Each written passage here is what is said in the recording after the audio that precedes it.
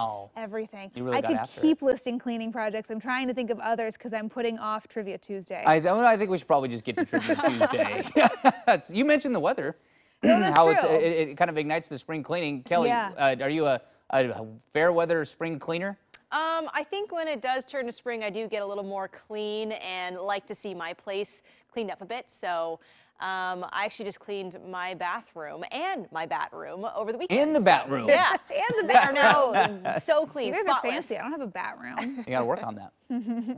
All right, guys. All right, it's Trivia time Tuesday for time. Trivia Tuesday. This All one right. is actually a very difficult one. So I will be so impressed if even you at home can get this one. This is about a topic Okay. that you may have learned in science class, Probably once in your school career. So here's the question.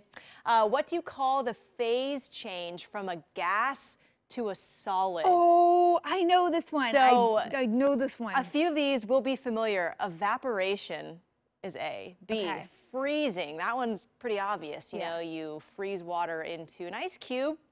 So it's obviously not B. C, sublimation. You or just eliminated D. an answer for us? I did, Travis. Yeah, Or D, That's deposition. how little confidence she has in our I don't know how I ability to feel get about this that. one. She gave us a freebie. I definitely learned this in school. I think it's sublimation. I'm going with sublimation because Sublime is one of my favorite bands. Yeah, that's in the right category, but still the wrong Gosh. option. It Is sublimation gas to liquid? Yes, it's just Dang the it. opposite. Yeah, so No. Totally. I chose this. I forgot that was from gas to Travis, liquid. did you actually learn this in school? Did you ever touch on that at If all in I learned science it in class? school, I've long forgotten it. Cannot confirm that I ever learned it, though, to begin with. Right. Well, I mean, in weather, Man. these phases happen all the time. So I've just been doing a little bit of research on snowflakes, and they actually go through deposition. So from a cloud, which is water vapor or a gas, it goes straight into a solid, an ice crystal. So it's pretty rare, but really cool how that happens. You can see here some of the phase changes too.